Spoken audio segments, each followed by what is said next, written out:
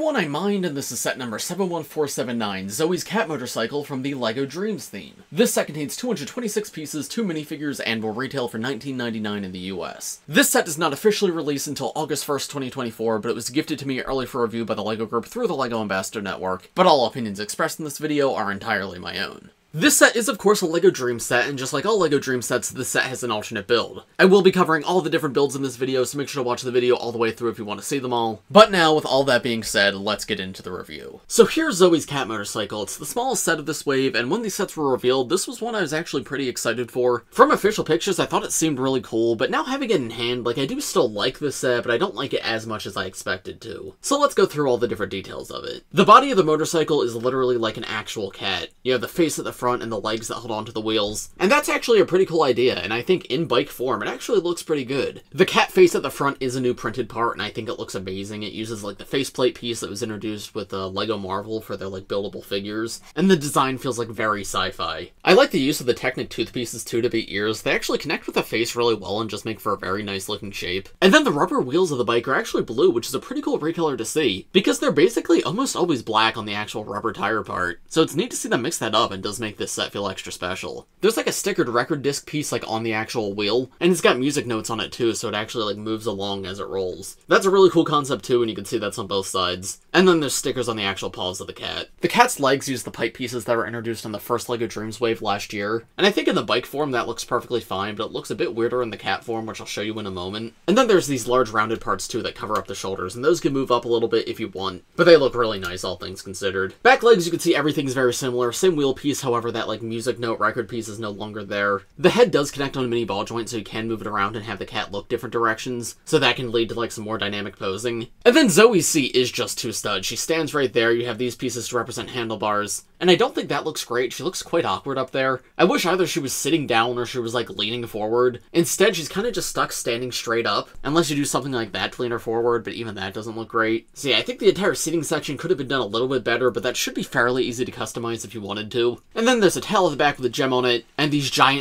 Power Blast pieces from the first wave of LEGO Dreamzzz. Cool to see them again, and I believe this is the cheapest set the blue ones ever come in, but they work really well to represent thrusters, boosting this bike forward. A detail I think is actually pretty cool is the feet are all in mini ball joints, and when you fold them out while it's rolling around, it looks a little weird. It's best to keep them in here so it looks like they're actually grabbing onto the wheels. But there's a cool bit of functionality in that if you move the back legs out, they can sort of serve as a kickstand, so that way you can properly display the bike, because otherwise it'll have the issue that lots of other bikes have where if you let go, it just falls over. This is a lot more natural than including an actual kickstand, so I like how they did that. Now there is one really weird thing you can do with this set, and I'm torn between whether or not this is a good thing. Of course, the base build here is the cat, and the cat's meant to stand on its own too. Again, we'll take a look at that in a moment. But because of that, the bike form of this still has some of that cat articulation. As I just showed with the feet, that's cool, it serves as a kickstand, but then you can also move the legs in like this, and you're left with a much weirder and wackier looking bike. When I first built this, I didn't like that at all, but now that I'm looking at it, I don't know, it's kind of a fun idea that you can mix things up, change what form the bike is in, and of course you can move each section of the legs individually, so the front legs can be down, the back legs up, or the back legs can be down and the front legs up. I suppose it does give you more options for plain display, and this isn't necessarily bad. It's goofy, but goofy's not a bad thing for LEGO Dreamzzz. So I don't know, maybe I do like that feature. You guys will have to let me know what you guys think in the comments. So that's about everything there is to the main build of Zoey's cat bike, however that's not everything there is in the set, so let's quickly take a look at the instructions. Just like all LEGO Dreamzzz sets, there's illustrations in the instructions, which I always love looking at, so I want to show them off to you guys too. Here's the front cover showing the bike chasing a bad guy. Then when you finish the main cat build, you get this illustration, and then you're given a choice what to build. You can either build the cat bike, which is of course what we just looked at, or this cat with a jetpack, which I'm about to rebuild it into. Here's the full illustration of the cat bike, and the full illustration with the jetpack. So now let me take this apart and rebuild it into the alternate build. Before I fully rebuild this into the alternate build, here's a quick look at the base cat form. I think this looks okay. The legs seem very long without the wheels on them, and the feet also look a little bit awkward with the extra Technic pieces to connect to the wheels, but all things considered, I think it's alright. I would have liked if there was a bit more bulk in the body because it does seem a little bit thin compared to the legs, and posability here is okay. It of course uses rigid Technic joints like we looked at earlier, though now without the wheels in the middle, of course each leg can move individually, so the cat can stand up very tall like this, or closer to the ground like this, or something more in between. I'm looking at this, and I think the issue I actually have with this is the front legs and back legs are way too close together. And I get why that is for the bike build, it allows room for the wheels, and when it's fully stretched out like on the bike it looks fine. But on its own, the body definitely looks a little scrunched up to me. I feel like it should be a bit longer. But just like the bike, I definitely don't think this is bad. It's a perfectly serviceable build, and especially for $20, there's a lot to like here. And now let me finish rebuilding this into the full alternate build. Here's the alternate build I'll put together with the jetpack now on the cat's back. Of course, very similar to the base form that we just looked at, though now with these wheels at the top here. I like that they can still spin, that's a cool touch. And the exhaust coming out the back still work really well. And those stickered music pieces are a lot more prominently featured now. Having this here I think actually does help with the whole cat body shape too. The legs are still very close together, but like the jetpack in the middle sort of breaks them up a bit. So yeah, I think this is a cool alternate option. This is a very simple transformation, like there's very little difference between the two versions of the build. But the end result looks quite different and obviously plays very different too. It's a bike versus a mechanical cat with a jetpack. Those are two very different things. So yeah, honestly, I like this a lot more than I expected. And I think throughout this review I've come to like this set a lot more. It's still not like my favorite set of the wave or anything, but I think my initial impression was a little too harsh. This is pretty good, honestly, especially for $20. But I think that's about all I have to say for the builds of this set, at least for now. I'll talk about them a little bit more at the end of this video. For now, let's take a look at the one little side build in this set, and then we'll take a look at the minifigures, and then I'll give you my overall thoughts on everything at the end. So here's the only, like, somewhat side build in this set. It's this little Raven piece, and it comes with one of the collectibles of this wave. And some variant of this comes in literally every single set. Like, all 8 sets from this wave come with a Raven and one of the collectibles, at least. And these are really cool parts. I think the Raven looks amazing, and I love how common it is, because it is a very, very cool part. Great shaping on the actual mold, and the dual molding with the trans pink looks incredible. And then the collectibles are cool to get, too. They use this all-new crystal dome piece, and then there's a printed tile on the inside. And the printed tiles represent, like, different realms from LEGO Dreamzzz, or, like, different characters' memories. I don't know the full context, the show hasn't come out yet. But you can see this one is video game based. There's a video game controller in the center, the words start at the bottom, and I think there's like 6 or 7 of these to collect in all the different sets. I will say the video game one is one of the more common ones. It comes in 2 of like the smaller sets, so not the most exciting one to get here, but still very cool. I'm happy it's included. And then here are the 2 minifigures in the set. We have the all-new Season 2 version of Zoey, and then we have Dooper.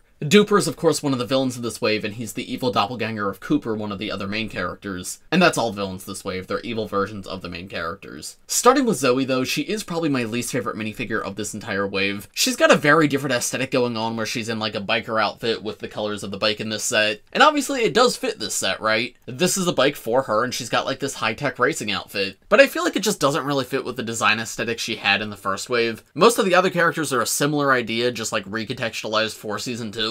Zoey, though, went from like a cool wilderness archer to a bike racer for some reason, and some people might prefer this look for Zoey, and if you do, like, that's totally understandable, I get that. But the original Zoey figure was my favorite figure from that first wave. I thought it looked incredible, the colors were great, the design was great, and I was really looking forward to her new version. But unfortunately, I just don't find this nearly as interesting. Still though, as I said, it does fit really well with this set, so I can't be that critical. I like the little cat claws on her shoes, that's a cool touch. And the entire design of the outfit reminds me of, like, Tron. It feels very, like, high-tech sci-fi. She's got an undershirt, too, which you can see a little bit, and it looks to have, like, a cat claw print there. So I guess she's cat-themed this time around, which makes sense with the cat motorcycle. And then her hairpiece is still amazing as it was in the first wave. I love the texture on it, and purple's just inherently a very cool color. And then she has an all-new face print, too, which looks amazing. She's got this blue makeup on her face, which is a very different look, but I love it. And the purple lipstick's a very fun touch, too. And then the alternate face, she's got the same makeup, but now she's got, like, a confident smirk. I will say, another thing I don't like about this figure is the expressions that they gave her. Both expressions are fine in a vacuum, like there's a ton of personality there, and I think they fit her well enough. The issue is these are the only 2 expressions for her. If you've seen the LEGO Dreamzzz show at all, Zoey's not a character who's, like, always smiling. She smiles sometimes, so one smile's fine. But Zoey's absolutely a character who should have an angry or even neutral face as one of her options. So seeing 2 smiles is a little bit disappointing. Between the 2, I definitely prefer this one. But yeah, both are good in terms of design, I just wish they had chosen something else. Zoey comes with a trans-clear neck bracket that can attach an accessory at the back, in this case her bow. And the size of this thing is ridiculous, it looks very silly on her back. Much better in her hand, but hey, this option's there if you want. Here's how it looks with her actually holding it though. And this is the bow piece that was introduced in LEGO Avatar. Was it earlier this year or was that last year? I forget how long that theme's been out. Regardless, this is the bow piece that can actually shoot. It's much bigger than the old bow piece, but you push in on this arrow at the back and it actually flies out.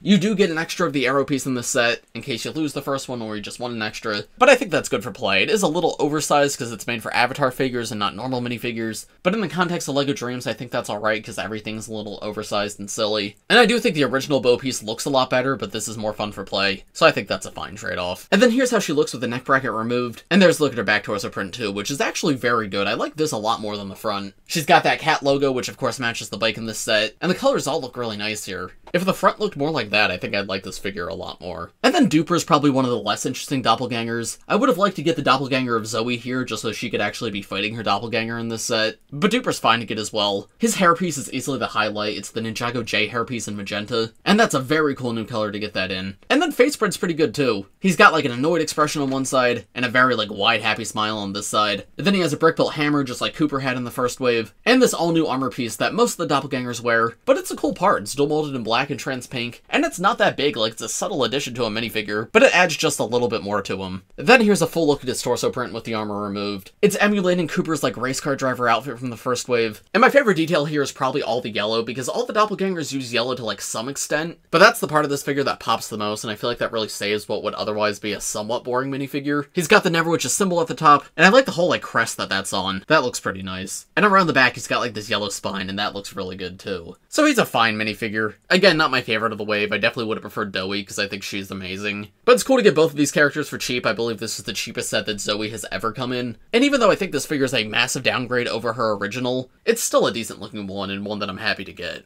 And so, overall, what are my thoughts on this set? Coming into this review, I was expecting to say, it's alright, like, you don't need it, but if you want to pick it up, you can. But I have to say, like, going through and taking a closer look at everything, I appreciate this a lot more than I did going in. The cat motorcycle is definitely funky looking, but that's kind of the point of LEGO Dreamzzz. It's a creative model and it's a lot of fun. And like, yeah, some of the proportions are a little wonky, especially when it's not in bike form, but that's not the end of the world. It's still a fairly good set. And then one thing I haven't touched on too much yet is the price, and the price on this one is actually fantastic, probably one of the best of the wave. This feels like exactly what a $20 set should be. 2 minifigures and a fairly substantial build, and a good part count too. This isn't like a must-have set per se, but if you like LEGO Dreamzzz but you don't want to spend a ton of money on it, this is honestly a good set just to have a little something from the theme. You get a unique build, you get some cool minifigures. So yeah, honestly, I would recommend this one. It's a good set. But of course, those are just my thoughts. Let me know what you guys think of this set in the comments below. If you enjoyed this video, make sure to leave a like on it, and subscribe to my channel if you're new, and go check out my other summer 2024 early LEGO Dreamzzz reviews. There should be a playlist in the pinned comment.